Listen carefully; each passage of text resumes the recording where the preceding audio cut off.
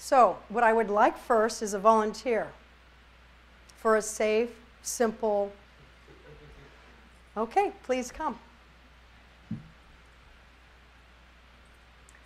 Now this is going to be the first top 10 basic skill. How do you do? Good, how are you? I'm Dr. Heath. Tell me your name. Doshi. Okay, very nice to meet you.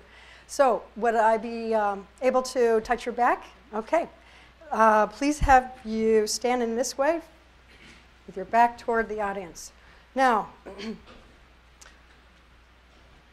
even with the clothing, what I'm going to do is have the landmarks identified, and you're going to be able to do this on your own when you're doing this participation. And what you'll do is you'll come in on those iliac crests. So you first will come in and get the waistline, and then get on top of this iliac crest bony landmark, okay? That's your iliac crest height. Then you're going to come up to the inferior angle of the scapula, and you're going to assess the asymmetry, high or low, right to left. And what do you see here? What's your observation? She's high on the right, okay? Now what we want to do is educate, first of all, the MD, but certainly the DO to refresh them, that there's, first of all, asymmetry that's important to us. It's not immaterial. That's an education to them.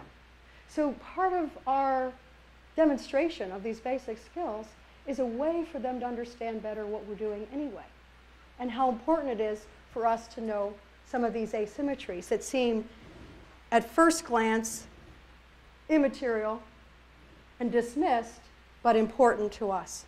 So as we come up now to the shoulder, we have an elevation on the right, and then we can come into the mastoid, we see an elevation on the right, and we begin to now understand that there may be asymmetries and there may be compensations and there may be weight-bearing differences that actually may accompany some of her challenge in her health status and perhaps even in symptoms.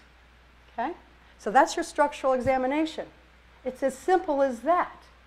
If they have an idea how simple it is, then perhaps, first of all, the efficiency can be done. It's not intimidating, but when the students can incorporate it into their physical examination and document it, then we begin to have now the body of evidence that is necessary for us to now move forward with clinical application. All right, now we can also take a look sideways. We can look at AP curves. We can look at expected curves. We can look at the expected thoracic kyphosis, which is flattened. We can look at the lumbar expected lordosis, which is flattened. And we begin to see that if she has an impact from the ground up, that it may actually locate or localize problems right here in the neck. Now, I didn't ask your symptoms. Low back pain. Low back pain. Well, we could understand that now, couldn't we? All right, now if I look for the PSIS, and I have, genes are not the best, but if I find that PSIS and then I have you bend forward and then come on back, first of all, how many of you, and I should have it go this way, PSIS, bend forward but don't smack your head, okay? And what do you see? Do it one more time so I'm not in the way.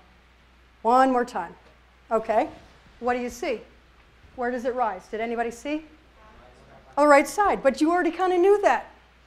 You already knew that. You already knew with this unlevelness, high on the right, that the chances of it riding high on the PSIS flexion test is going to be pretty good, and you're just confirming it. But what it tells you is it gives you a whole diagnosis on an axis of rotation of that sacrum. Now you begin to understand further, where's your back pain? On the right. Okay, I believe that. I believe that. I have findings, and she has a complaint. That's a good diagnosis. I like that.